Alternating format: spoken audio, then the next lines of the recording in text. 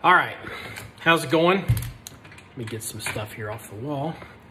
I realize what I'm about to do is jump into the deep end of the pool with the Luger guys, and on some level, that's a little scary because the Luger guys are pretty high-end collectors. Nope, that's not going to be a good fit. And you know, I'm not a Luger guy. We have this as a gun in a reference collection, but I want to bring up a subject that's kind of been nagging at us for a while here at the John1911 Armory, and I would like some advice or feedback as to what you at home, either if you're a Luger guy or if you are an aficionado of this type of gun, maybe some suggestions. So the Luger P08 9mm that we have in the reference collection, it's shooter grade, nothing special. Fun fact though, for those that are new here, it is all matching, including the ubiquitous side plate that tends to be missing, with the exception of one part. The toggle is not matching, which is, you know, a tremendous blow to the value of this gun amongst other issues. And so it's not matching. It's never going to be matching, even though it's got, if you see that toggle plate with the matching last two digits, it's not going to be a value. It is production 1941, as I said, P08 9mm Luger. It probably could stand to be conserved a little bit. But the issue that we have, let's see if it's on film. The issue we have primarily is with the grips. And here's why. I believe these grips are original to the gun. So World War II production, could be wrong. There's no way of knowing. I mean, some of you may look at this and say it's a parts gun. However, these grips are in such poor shape that I am concerned that if we shoot it, it's going to come apart. Here's the major offender. I don't know if you can see the crack. And the light's not that good. You can see the crack from this side all the way down.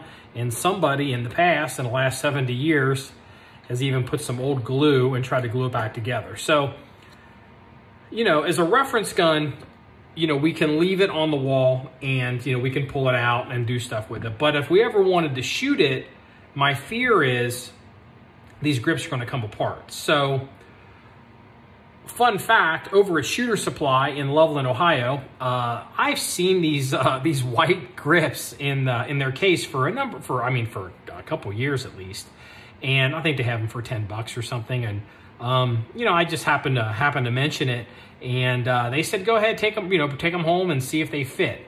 These grips, they are plastic, they're not ivory. They are cut for an older Luger, possibly with a grip safety.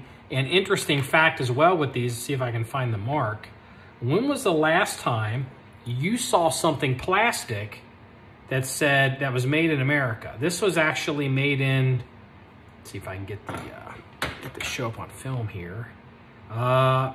Sports Incorporated in Chicago. So I don't know if that'll show up on film, but Sports Incorporated in Chicago. Well, these don't quite fit. They're a little small. They're either, you know, they're just, you can see there's just no way that this is going to fit. So, shooters, I guess maybe there's a theory that maybe older reproduction plastic grips from the old days, they might shrink, you know, who knows? They're like $10. So we're going to, you know, we'll take them back over. So the question is, do I trash these grips and get rid of them because they're not worth anything, because they're not original to the gun? You can see there's a chip here in the back. And or do I get on the internet and try to order some brand new either reproduction or, you know, age appropriate grips for this gun, and then just shoot it? So I guess the real question I'm looking for here is, do you think these grips are worth keeping, or do you think they are, you think we should just shit can them and just replace them with some other aftermarket product? Because these are, you know, the chances are this is a pseudo parts gun, It could be just something that somebody threw together. And, you know, I'm not really educated enough on Lugers as to whether we should even try to keep these. So what we would do is, if I'd get replacement grips, I would probably just leave them on the gun, but we would keep these if they're worth keeping, and that way we could just pull this off the wall and shoot it without risk of, you know, it damaging anything. But who would you recommend I get grips from? There's, you know, higher end companies like NIL, and, you know, or maybe just some generic grips, you know, off of eBay. You look, and, you know, I'm not going to get anything fancy. Definitely not going to get anything white. But do I just get some generic grips? And also, besides getting a grip that is not cut for a grip safety on a Luger, do you have any feedback as far as what I should be looking for when I buy grips on the Luger market? I don't want to end up, you know, ordering something off of eBay. There's tons of them off eBay or even on Gunbroker, then turn out, surprise, they fit just like these do. So if you have any comments or feedback, please leave them in the comment section below, and I'd greatly appreciate it. And then maybe we can do, you know, we can do some follow-up videos and talk about some of the issues that are taking place with this gun. So we are going to be making some video changes around here. You'll hopefully see that over the next, you know, maybe say month or so.